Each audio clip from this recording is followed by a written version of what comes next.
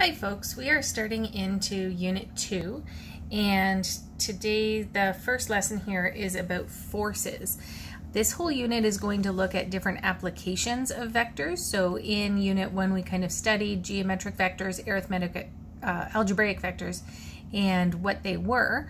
And now we're going to look at different applications of all of those types of vectors and the vector operations that you learned to do in the last unit. So this is a pretty physics-based couple days, day 1 and day 2.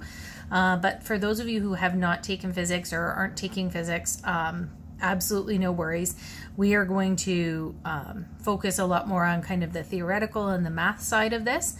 So it will be very similar to the vector operations that you did in Unit 1, just word problems related to those. So first, just kind of a definition. A force is a push or a pull on an object resulting from its interaction with another object. So forces are anything that can affect one object based on how it's interacting with the other. If that interaction stops, they don't experience the force anymore. If you exert a force on something that's at rest, it will start to move. If you exert an additional force on an object that's moving, it would cause it to accelerate or decelerate depending on the direction.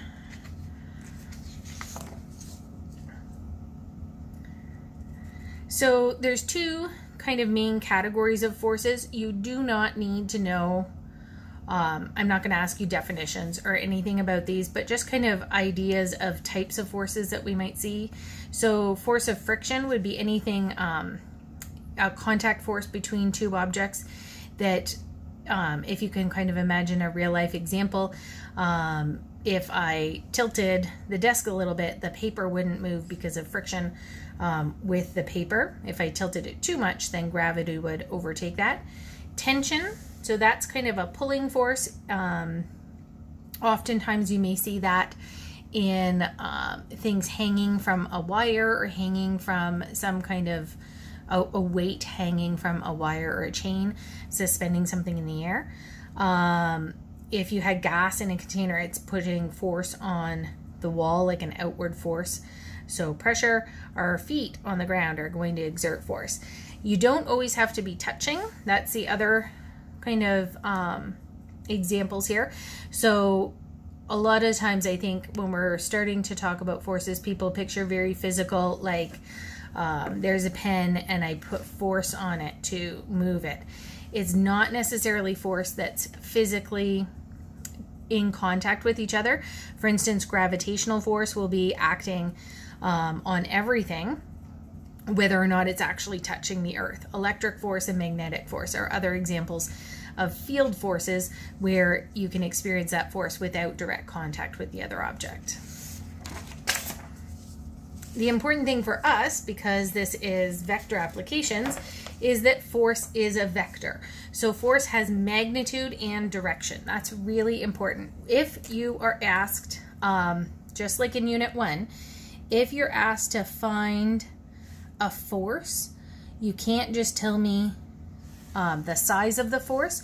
You have to state both the size or the magnitude and the direction of the force. You are in charge of knowing that force is a vector and giving me both pieces of the answer for any question that asks about the force. So the standard units for force are measured in newtons. 1 Newton is the amount of force required to give 1 kilogram of mass an acceleration of 1 meter per second squared. So you don't really necessarily need to know or be able to imagine exactly what that would be, but just make sure that you know any word problem you want to include your units. We're going to talk about all forces as measured in newtons. Okay, because it's how much force is required to move 1 kilogram of mass 1 meter per second squared, so or accelerate it 1 meter per second squared. This is mass times acceleration, and that is going to be an important equation for us, in particular talking about the force due to gravity. Often what we're looking for in questions involving forces is how multiple forces can be combined together. So oftentimes you will be interested in either looking at multiple forces acting on an object and want to find a resultant force, or the converse of that, you might be given a resultant force and you know how much force is acting on it, and you want to break that force apart into the forces that maybe are parallel and perpendicular, or horizontal and vertical, or in two different directions. So you will either be typically finding the resultant force, finding the sum of multiple forces, or you'll know something about the resultant force and want to find two or more smaller component forces, probably just two. So this is the resultant. We often give that an R vector, and that's the sum of all of your forces. The component forces, like I said before, are the individual forces that make up the resultant force. Sometimes you may be given the resultant force and say, for instance, the directions or the angles of the component forces and have to find the magnitudes of the component forces. Or I suppose you could be given the magnitudes of the component forces and have to find the directions. The equilibrant, that's an important word. It's the force that acts in the opposite direction of the resultant. So I'm just going to kind of draw this out. Say, for instance, we had one force here. So I'm going to call that vector F1. And another force there. If we added those two component forces together, we would get our resultant force, or R. The equilibrant is the force that you would have to have that's the exact opposite of the resultant. So that's the negative of the resultant force to keep that object at rest. So ballpark there a little bit longer. So this green one would be the equilibrant. It's going in the opposite direction. So these guys here are component forces. That's the resultant, and this is the equilibrant going the other way. That's kind of a standard vector diagram for the kinds of forces that we'll be looking at.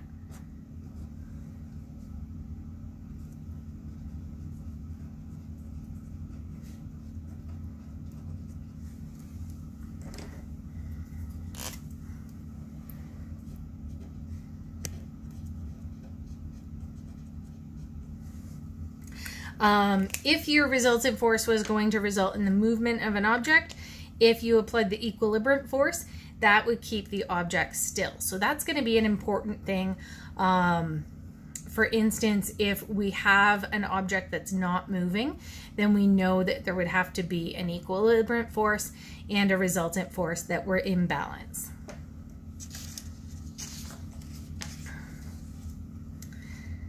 Okay, the last big idea here is looking at that force is mass times acceleration, and acceleration is a vector, so it wants to have a vector sign. We know the acceleration of gravity on Earth. Different planets, if you go to the moon, you can jump a lot higher because the acceleration due to gravity is lower. Your force of gravity is going to be lower on the moon because the moon is smaller than the Earth. So this is a constant value, 9.8. If you've taken physics, you may have more decimal places than that you're used to using, which is totally fine. I'm going to use 9.8 in my solutions because it's easier to memorize, and it's not that important. We could always look up if we needed a higher degree of accuracy. So we're going to look at how we can calculate the force of gravity. So we have to know the mass of an object and this constant.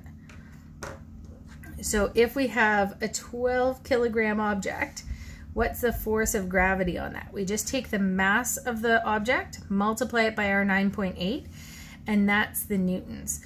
You have to include the direction, even though that feels obvious. Force is a vector. So you have to write your magnitude and your direction. So you need both pieces of those, pieces of information to have a complete answer for a vector quantity.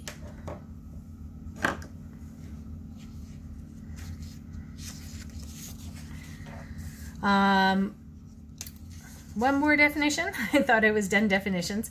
The normal force is a perpendicular force on an object that's in contact with another stable object. So if we had, I'm gonna draw like probably a terrible picture of a table, and if you have a box on the table, you're going to have a force of gravity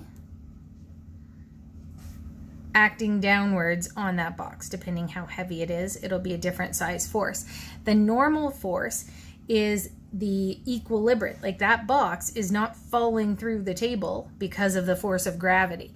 So there has to be some other force that's keeping it stable, and that's the force acting perpendicular, which is going upwards from the table, and that would be my normal force. So those are two forces that might be acting to keep an object stable. Even if it didn't stay stable, there would still be that upward force. It's always perpendicular to where the two objects are in contact.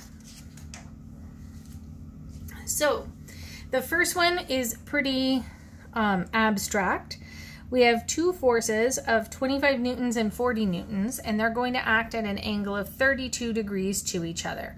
Now remember, forces are vectors. We know the rule for vectors says that if we have an angle, that this angle is always tail to tail, just like in our vector addition.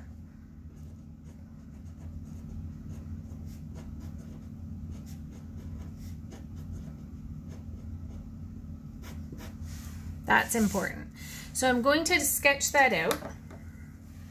I have one force there and another force here.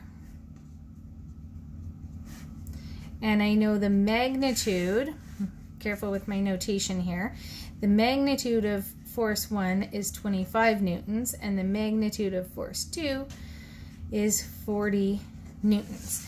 And I want to find the resultant of those forces. I'm adding vectors. So what we have to do is create our, I'm just gonna label my 32 degrees in there, is to create our triangle or parallelogram just like vector addition from unit 1. So I'm gonna draw in another F2 up there and try and draw it parallel. And then I'm going to draw in my resultant vector. I'm going to draw it a little bit over so I don't mess up my 32 degrees there, and my resultant in there. Now I know that to make this triangle I actually need this angle here, which would be 180 minus the 32. So that's going to be 148 degrees. Once you've drawn that, a lot of people maybe want to redraw a little bit neater without all of the necessarily like the vector stuff in there. So I could put a 25, a 40, 148 degrees, and then I'll just call that the magnitude of the resultant. So kind of taking it from a vector diagram just to like a grade 10 trig diagram. So we're going to use cosine law. The magnitude of the resultant squared is 25 squared plus 40 squared minus 2 times 25 times 40 times cos of 148. And again, you don't have to show me any steps. I trust you. I do want to see what you're doing. So I need to see this step. Something where you've substituted in some numbers into an equation that I can recognize, and then you don't have to show me like what's this equal to and then take the square root. Just do that all in one step unless you're not comfortable with that. But I end up getting 62.6, and this would be newtons. Okay, now this is only part of the answer. I don't have a vector answer there. That's a magnitude. I need to have a vector answer because it says determine the resultant. It doesn't just say determine the magnitude of the resultant. If it just said magnitude, I'd be done. But I need to keep going and perhaps maybe put a theta in there and find not just the magnitude but also the direction, because it is a vector quantity. So I'm going to use sine law with my theta in there, and I will have sine theta over 40 equals sine 148 over 62.6. Was there another decimal place there? Yeah, 62.62. So what I'm going to do now, solving for theta,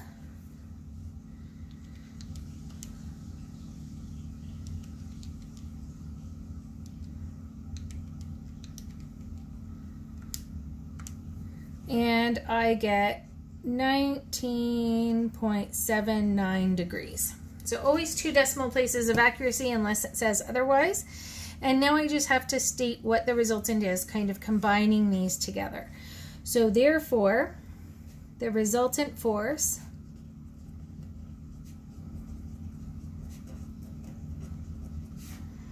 is 62.62 newtons. Whoops.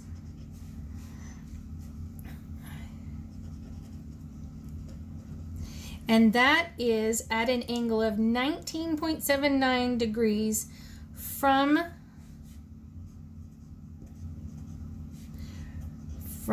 the 25 Newton force towards the 40 Newton force.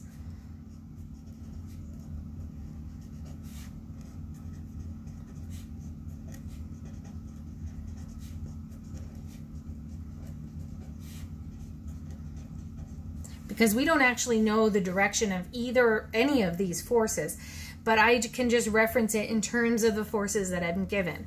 So whatever direction the 25 is, if I go from the 25 and measure 19.79 degrees, that could go here, but it could also go up here. We could have had that same theta and have the resultant here, but that wouldn't be right. So I have to specify that this theta from the 25 Newton to the resultant is measured from the 25 Newton towards the 40 Newton force. So I'm measuring from force 1 towards force 2, and if I measure that 19 degrees, that's where I find my resultant.